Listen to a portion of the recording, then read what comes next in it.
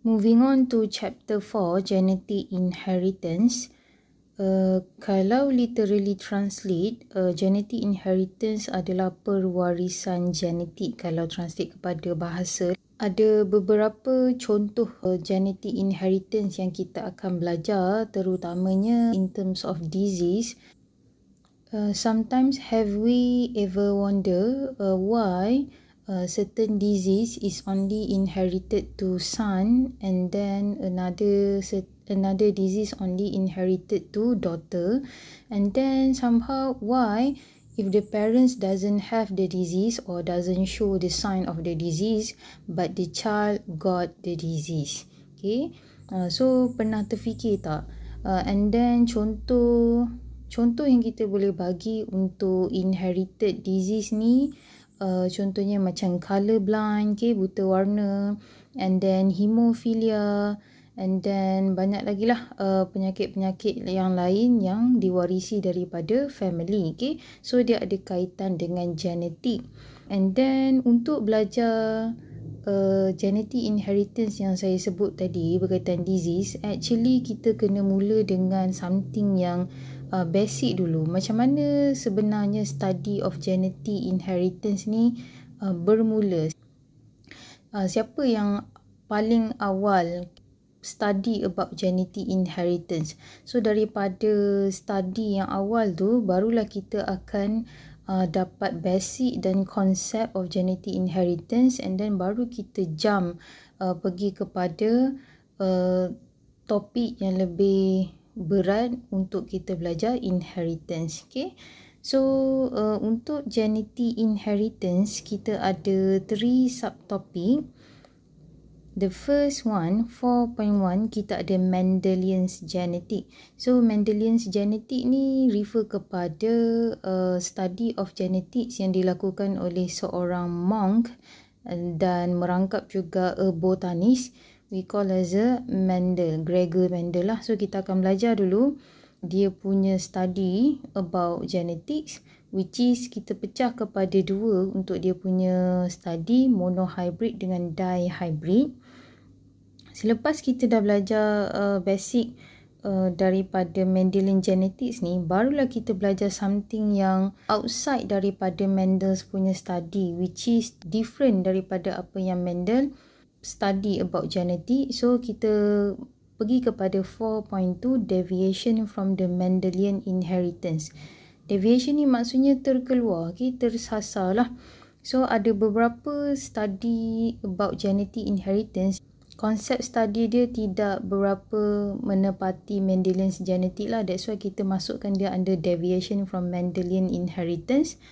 So kita ada co-dominant allele, ataupun kamu nak sebut allele ataupun allele, so ikut kamulah. Macam saya dah terbiasa sebut allele, so saya guna allele saja. So co-dominant alleles, incomplete dominant alleles, multiple alleles, linked genes, sex-linked genes dan polygene. Okay? So yang saya sebut tadi ni semua terkeluar daripada apa yang Mendel study lah. Okay? And then the last one adalah 4.3, genetic mapping. So kita nak tengok kedudukan gene pada kromosom tersebut. Okay? And then kalau kalau jauh kedudukan dia, apa efek dia pada genetik, and then kalau dekat kedudukan genes tersebut, ada tak efek pada genetics. Okay, so kita masuk dulu kepada 4.1 Mendelian genetics. Tapi apa-apa pun sebelum kita nak masuk, saya kena terangkan dulu terms. Okay, ada beberapa terms yang kita kena belajar supaya kita boleh fahamlah seterusnya. Okay, so untuk 4.1 Mendelian genetics, kita bahagi kepada monohybrid dan dihybrid.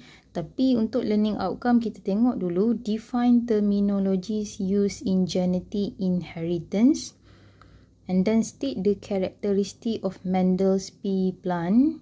Okay, maksudnya untuk yang kedua ni, Mendel's yang saya sebut tadi ni, dia kaji genetic inheritance menggunakan pea plants, pokok pea lah, kacang pea yang warna hijau tu. Okay, ada sebab kenapa dia pilih pea plant dan dia tidak memilih pokok yang lain, ataupun dia tidak memilih animal sebagai bahan kajian dia lah. Nanti kita akan belajar. And then state Mendel's first law. So daripada kajian yang Mendel buat terhadap pea plants ni, dia comes out dengan 2 law.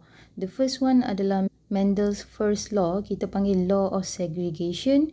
Law yang kedua Mendel keluarkan adalah law of independent assortment. Okay? So macam pernah dengar kan independent assortment ni, saya dah pernah cakap sikit masa tajuk yang ketiga lah, cell division. And then untuk D dengan E ni nanti kita akan bahaskan lebih lah. So kita masuk dulu kepada terminologies. Okay? Term yang kamu kena faham untuk tajuk genetic inheritance. Terms yang kita akan belajar adalah, the first terms adalah genes, and then allele, and then locus, genotype, phenotype, homozygous, heterozygous, dominant, recessive, self-cross dan test-cross. Dan saya sangat percayalah kamu sebenarnya dah pernah dengar terms-terms ni during your previous school. Okay? Okay, so terms yang pertama kita akan belajar adalah gene. Okay? So, apa itu gene? Gene adalah basic hereditary unit consisting of a sequence of DNA that occupies a specific location on a chromosome. Ataupun dengan kata lain, a segment of DNA. Okay, so ni kita punya kromosom yang saya pernah ajar before this. Sebelum nak dapat compact structure macam kromosom ni, kita punya DNA dia akan wrap around the histone protein. Okay, so let's say yang ni histone protein lah kan. So DNA kita ni dia akan wrap around the histone protein. Okay. And then daripada tu dia pergi ke sini, and then kita pecah lagi, actually dapat double helix. Macam tu lah. Okay. So yang kita belajar sebelum ni, DNA ni dia punya monomer adalah nucleotide. So ingat lagi tak, nucleotide kita ada bases, kita ada pentose sugar, and then kita ada phosphate group. Okay. And then kita fokus kepada bases ni. So bases untuk DNA kita ada adenine, thymine, cytosine dengan guanine. So gene ni dia adalah sequence of DNA. Let's say kita buat sequence of DNA 5 prime A T C T G G A T 3 prime. So sequence of DNA ni, inilah refer kepada gene. Let's say gene that code for hair color. Okay, so katakanlah gene that code for hair color warna black, ini dia punya sequence. So sequence ni lah kita refer kepada gene. Okay, and then gene ni dia duduk pada kromosom. Okay, so ada specific location lah ataupun locus pada kromosom tu gene tu duduk. So contohnya untuk gambar ni, dia zoom in kawasan kromosom yang ni, and then bila kita buka, kita nampak ada 2 gene lah dekat situ. Okay. So let's say dia punya tengah-tengah ni adalah bases. Let's say A, T, C, T and so on. Okay. So ni gene yang pertama, gene yang kedua lah. Dan sebenarnya pada satu kromosom dia boleh ada banyak gene, tapi itu kita akan belajar next lah. And then gene ni determine a particular characteristic in an organism. Contohnya macam hair color saya sebut tadi. So gene for hair color, karakter yang diberi pada human, tengoklah kalau kita ada black hair color, so gene yang ada pada kromosom kita tu dia code for black hair color lah. Okay. Ataupun untuk someone else yang pada negara yang lain ada red hair color ataupun brown and so on. So gene yang ada pada dia punya kromosom tu code for that particular characteristic. Okay, seterusnya kita ada allele. So allele ni adalah alternative form of a gene, okay, for the same trait. So untuk allele occupy the same position ataupun locus of a pair of homologous chromosome So allele ni dia duduk pada locus yang samalah. So dua ni adalah homologous chromosome. One from male, one from female. Okay. And then produce distinguishable phenotype. Phenotype ni adalah observable characteristic. So maksudnya kalau gene tadi dia code for character, let's say kita ambil hair color tadi, black hair color, so alternatif kepada gene kita boleh tukar kepada allele lah. Okay. Ada sebab kenapa kita guna allele dekat sini, kita tak guna gene. Kan saya kata tadi gene dia consists of DNA sequence. Let's say kita buat balik 5 prime, kita ambil lah apa-apa A, T, G, C, T, C, T, G, G for example. So untuk kita bermain dengan DNA sequence ni, ini adalah terlalu panjang. Okay? Jadi kalau kita nak tukar kepada yang lebih senang, kita akan gantikan gene ni dalam bentuk allele lah. Okay? Let's say DNA sequence ni ataupun gene ni dia code for purple color flower. Purple color flower. Tapi untuk kita tulis gene ni, DNA sequence ni, dia terlalu panjang dan susah lah kalau kita nak buat genetic diagram. That's why kita tukarkan gene ni kepada dia punya alternative form which is allele. So senang je, kita gantikan DNA sequence ni kepada huruf. Okay, apa-apa huruf lah yang ada dalam abjad kita tu, alfabet ada 26. So let's say kita ambil gene that code for purple flower color, kita gantikan dengan allele T besar. For example lah. Okay. And then untuk gene yang bawah ni, katakanlah gene untuk white color flower. So kita ganti dengan T kecil. Allele lah. Okay. So lebih senang kerja kita lah kalau kita nak buat genetic diagram nanti. Instead of kita ambil sequence yang panjang-panjang ni, kita nak buat genetic diagram, nak kacuk ni dan kacuk ni. So susah lah. That's why alternatif kepada gene adalah allele. Okay? So tak perlu panjang-panjang ni. Kita tahu T besar untuk purple color flower, T kecil untuk white color flower. Okay? So untuk allele ni dia mesti occupy same position on a pair of homologous chromosome.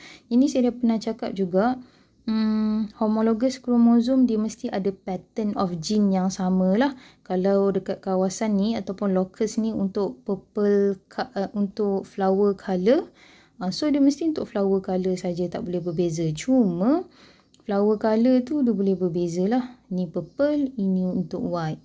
Okay, for example. Okay, settle. Seterusnya, terms yang ketiga adalah locus. Ataupun dia punya plural adalah loci. So, locus ni adalah specific location of a gene or allele on a chromosome. So, locus ni adalah di mana kita boleh jumpa gene tadi ataupun allele lah, sebab allele tu alternative form of gene.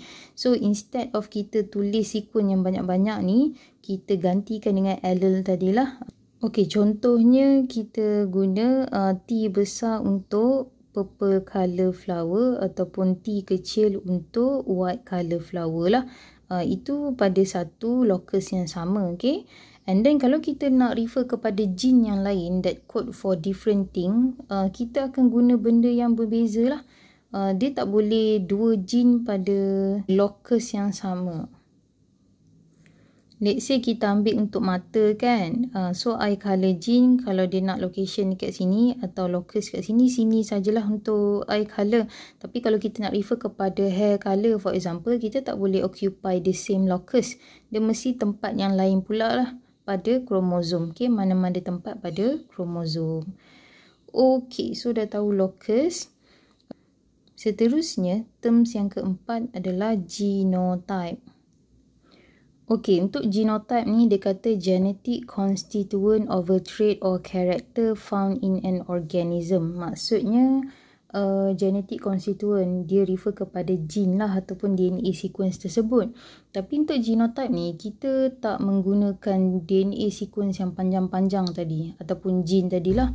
kita akan menggunakan allele tadi. Okay, so untuk allele tadi kita ada dominant allele dengan recessive allele. Okay, so kalau tengok contoh dekat bawah ni, genotype dia mesti in a pair lah. So contohnya P besar, P besar, P besar, P kecil dan P kecil, P kecil. Ataupun lebih tepat lagi dominant P, dominant P, dominant P, recessive P, recessive P, recessive P. Nanti ada perkataan lah yang sesuai untuk yang ni. So untuk genotype, okay, genetic constituent, kita tak akan nampak observable character of that organism di luar lah. Contohnya macam rambut warna hitam ataupun kulit warna sekian-sekian and so on. Kita tak nampak sebab itu adalah genetic constituent. Okay, and then untuk genotype ni kita mesti tulis dia in a pair. Okay, tak boleh dia single. Kalau dia single itu refer kepada allele. Okay, macam P besar, P kecil refer kepada dominant allele dengan recessive allele. So untuk genotype dia mesti in a pair lah. So sama ada dia P besar, P besar, P besar, P kecil ataupun P kecil, P kecil. Okay, and then the next terms adalah phenotype. So untuk phenotype, dia kata dekat sini the observable physical characteristic of an organism. Maksudnya ciri-ciri luaran yang kita nampak pada satu-satu organism. Kalau genotype tadi kita tak nampak kan, tapi daripada genotype ni lah yang dia akan tentukan apa phenotype individu tersebut ataupun organism tersebut. Let's say P besar, dia akan bagi observable character, ciri-ciri luaran yang kita nampak adalah purple color flower. Okay, for example lah. Okay, so dah tulis dekat sini. So phenotype is determined by its genotype.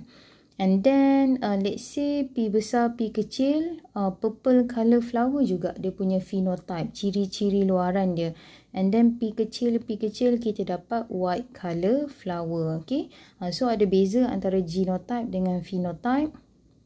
And then once again saya ingatkan untuk genotype dia mesti ditulis dalam pair, pasangan. Okay, kalau kamu tulis dia secara individu satu-satu P besar sahaja, kita tak boleh nak kata individu ni purple color sebab satu karakter tu ditentukan oleh a pair of allele. So kalau kita just buat P sahaja, ni baru satu allele. So untuk tentukan sama ada karakter luaran dia tu purple ataupun white, kita mesti tulis dia dalam berpasangan, in a pair. So kita boleh buat P besar, P besar, P besar, P kecil atau P kecil, P kecil. Kalau kita buat P besar saja atau P kecil saja, ini allele Tapi kalau dia dalam a pair, ini adalah genotype. Okay, so jangan tertukarlah. Okay, seterusnya apa lagi terms yang kita ada? Okay, so kita ada homozygous. So homozygous ni adalah having a pair of identical alleles at a locus on a pair of homologous chromosome.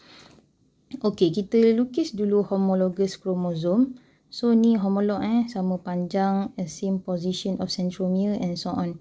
Okay, so dia kata a pair of identical allele. Let's say allele yang kita ambil, katakanlah saya nak guna huruf G. Okay, and then kita ada dominant allele dan recessive allele. So untuk homozygous dia mesti sama allele tersebut. So sama ada GG, katakanlah dia duduk locus ni, ataupun kita refer kepada kromosom yang sama, ataupun dia ada G kecil, G kecil. So ini homozygous lah, ada identical allele on a pair of homologous chromosome. Okay, ataupun untuk yang ni G kecil, G kecil, so ada a pair juga kan, dan dia identical. So ini kita refer kepada homozygous lah. And then untuk terms yang seterusnya, heterozygous, dia kata having a pair of different allele at a locus on a pair of homologous chromosome. Okey, kita ambil juga kromosom yang sama ni, cuma dekat locus tu dia ada different allele. So kita ada G besar dan G kecil. So ini keadaan ni kita panggil sebagai heterozygous lah, not identical allele. Tapi untuk yang ni identical allele. Okay. So boleh faham homozygous dengan heterozygous. Okay, seterusnya untuk allele yang kita sebut tadi, dia ada beberapa condition lah. Kalau kita tulis dia dalam genotype. So genotype ni mesti dalam in a pair. Okay. Kalau perkataan tu adalah homozygous dominant, maksudnya kita ada a pair of dominant allele. Let's say P besar, P besar, G besar, G besar, E besar, E besar. Itu homozygous dominant sebab homo ni refer pada identical allele dan dia mesti dalam keadaan in a pair. Okay, bila genotype lah. And then untuk homozygous recessive, kita ada P kecil, P kecil, G kecil, G kecil, E kecil dan E kecil. Okay, so ini homozygous jugalah sebab dia adalah identical allele. Cumanya dia adalah recessive. Okay. And then once again saya ingatkan, kalau dia dalam a pair, kita refer pada genotype lah. Kalau dia bersendirian, contohnya P besar, G besar, E besar, itu adalah allele. And then untuk heterozygous, ada campuran antara dominant allele dan recessive allele. So kita ada P besar, P kecil, G besar, G kecil, E besar, E kecil. So kalau ada campuran antara dominant dan recessive allele, kita panggil keadaan allele dekat genotype tersebut adalah heterozygous. So kalau kita tengok contoh belah kanan ni P besar, P besar. So ni adalah homozygous dominant. And then untuk yang bawah ni P kecil, kita ada homozygous recessive dan yang tengah ni adalah campuran antara dominant allele dengan recessive allele. So kita ada heterozygous. Term seterusnya kita ada dominant allele. Patut saya cakap ni dulu kan. Okay, untuk dominant allele, dia refer kepada allele that is fully expressed when present in either homozygous ataupun heterozygous condition. Okay, let's say kita ambil huruf P lah. So kita ada P besar dan P kecil. P besar ni adalah dominant allele. P kecil adalah recessive allele. Okay, untuk dominant allele ni, kalau dia dalam keadaan homozygous ataupun heterozygous, dia akan fully express. Okay, so bila fully express tu, maksudnya karakter luaran yang individu tu akan dapat adalah karakter yang allele ni kod. Okay, contohnya P besar ni untuk purple flower. So dalam keadaan homozygous, contohnya yang ni P besar, terus karakter luaran of that organism kita dapat purple color flower. Okay, and then kalau dalam keadaan heterozygous, maksudnya ada campuran antara P besar dengan P kecil, still kita akan dapat purple color flower sebab kita tahu dominant allele ni dia akan express dia punya phenotype dalam keadaan homozygous ataupun heterozygous. So cukup ada satu saja dominant allele pada genotype tersebut, kita dah boleh produce purple color flower lah. Okay. And then untuk recessive allele, an allele that is only expressed when present in homozygous condition but being hidden in heterozygous condition. Okay, untuk recessive allele, dia nak express dia punya phenotype ataupun observable character, dia mesti dalam keadaan homozygous. Maksudnya ada dua-dua recessive allele, barulah kita boleh expresskan dekat organism tersebut white colour. Kalau dia dalam keadaan heterozygous, maksudnya ada campuran antara dominant allele dengan recessive allele. Recessive allele ni dia tak boleh nak express dia punya phenotype. So kita tak akan nampak warna white lah dekat sini, kita akan nampak warna purple. So dalam keadaan heterozygous, kita akan kata recessive allele ni dia akan hidden lah. Maksudnya not express, dia tak akan express dia punya colour. Okay, so itulah dominant allele dengan recessive allele. So untuk recessive allele, dia mesti dalam keadaan homozygous, baru kita akan dapat colour tersebut lah ataupun ciri-ciri lain lah. Tapi untuk dominant allele, kamu ada satu saja pun dah cukup untuk dia express dia punya phenotype ataupun observable character. Okey, term seterusnya kita ada self-cross. Dia kata dekat sini a cross between individual, male and female from the same generation. Okey, untuk generation ni kamu akan jumpa nanti later in next video. Kita akan jumpa huruf P for example. Ni bukan allele P ni refer kepada parent generation. Okay. Dan seterusnya, selepas parent generation ni kita ada F1 generation, hasil daripada mating between parent generation lah. So F1 ni refer kepada first generation. And then kita ada F2 generation, which is dia datang daripada F1 cross dengan F1 lah. So first generation kita crosskan dengan first generation. So yang ni kita akan dapat second generation. Okay. So untuk self cross dia kata individual tersebut datang daripada generation yang sama, across between the same generation. Maksudnya untuk F1 kalau kita crosskan dengan F1 itu consider as a self cross lah. Okay. Okay, seterusnya kita ada test cross. Untuk test cross dia kata a cross between an individual of dominant phenotype but unknown genotype with a homozygous recessive individual. Wish, macam mana ni? Okay, dia kata individu tu ada dominant phenotype. Okay, let's say kita ambil tadi purple colour flower. Katakanlah dominant allele P adalah untuk purple colour, tapi recessive allele P adalah untuk white colour. So test cross adalah cross antara individu of dominant phenotype.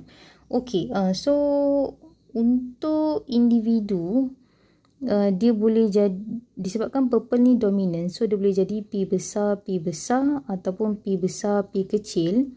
Ni untuk purple. And then dia P kecil untuk white. Okay.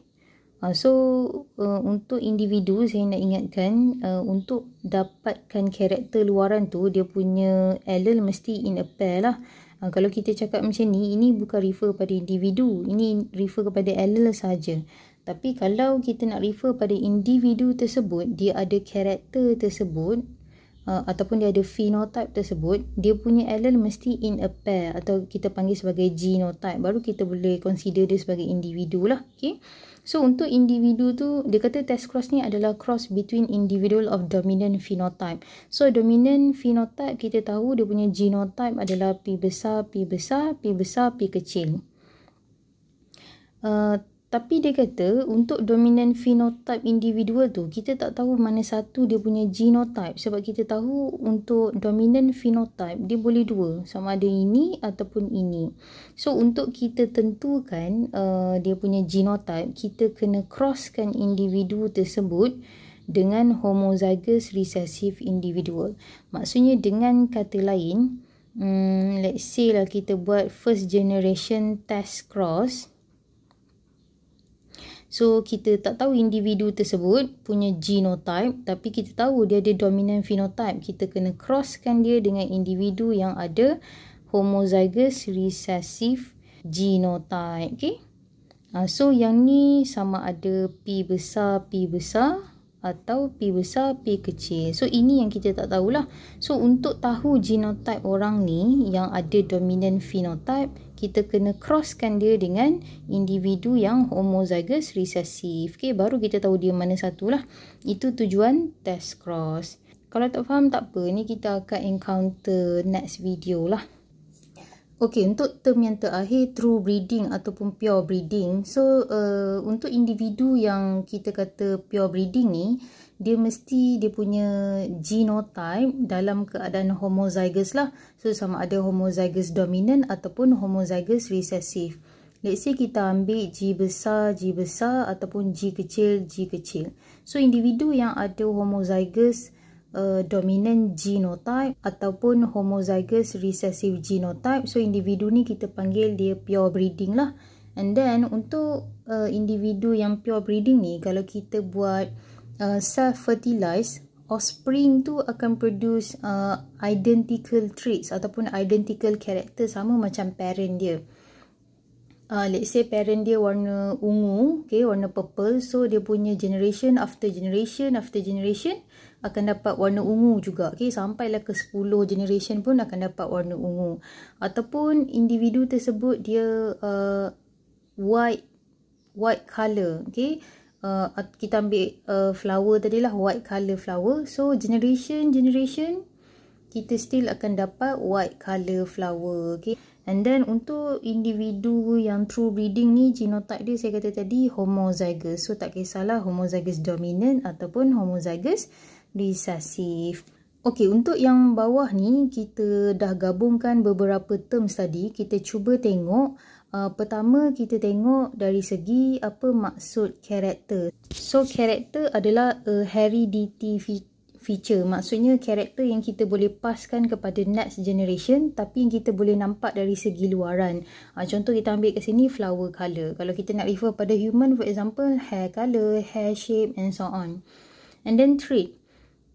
Trait ni adalah each variant for a character. Let's say kalau kita ambil flower colour tadi, apa variation yang kita dapat daripada flower colour tadi? So kita ada purple flower colour dengan white colour flower.